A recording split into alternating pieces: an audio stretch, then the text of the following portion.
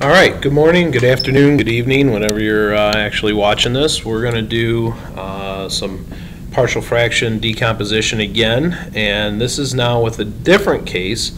This is case 2. This is repeated linear factors.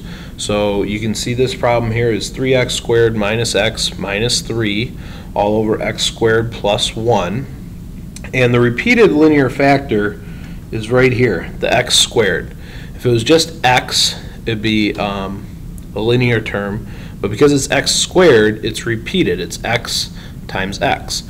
And so what we're going to do is we're going to set this up slightly different and see how this works out. So when we have repeated linear factors, we're going to put it over x to the first and x to the second, and then we have a third term too, which is x plus 1.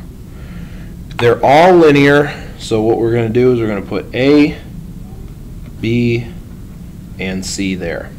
Now that we have it set up, everything else is the same as it was. We're going to multiply both sides by our common denominator, which is x squared, x plus 1. Multiply this side by x squared,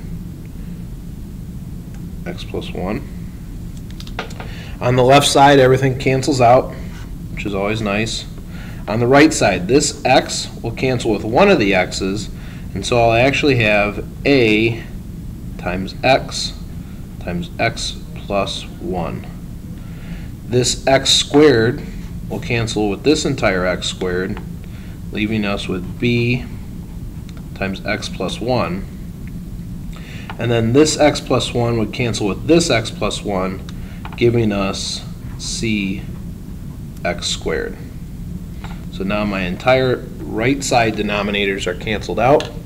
And what's going to happen now is I'm just going to distribute and simplify and group things together just like we have before. So a times x is ax squared. That's that part there. Ax times 1 is ax. B times x is bx. B times 1 is b. And then we have cx squared out there. So looking at our terms, we have ax squared and cx squared. So those are my x squared terms. Then I have ax and bx. So I'm going to say plus ax plus bx. And then finally, I just have this constant term, which is plus b. Next step is to get the constants out, or the coefficients out, I should say.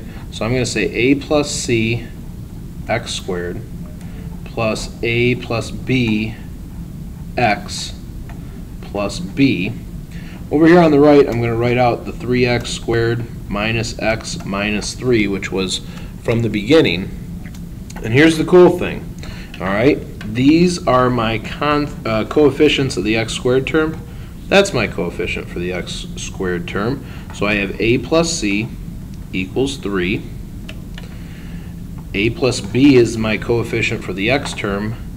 You can't really see it, but there's a negative 1 there. So we're going to say a plus b equals negative 1. And then finally, b is my constant, and my constant over here is negative 3. Now, even though this is a 3-equation, 3-variable system, we already know one of the variables. We know b is equal to negative 3. That's very helpful because I can say a plus negative 3 equals negative 1. I would add 3 to both sides and get a equals 2. Now that I have a equals 2, I can plug it into the top equation and say a 2 plus 3, or 2 plus c equals 3. Subtract 2 from both sides and get c equals 1.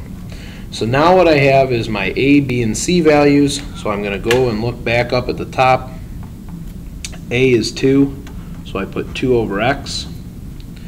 B is negative 3, so I'm going to say minus 3 over x squared.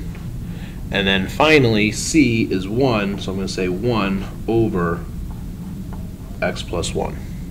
And that is how you do repeated linear factors.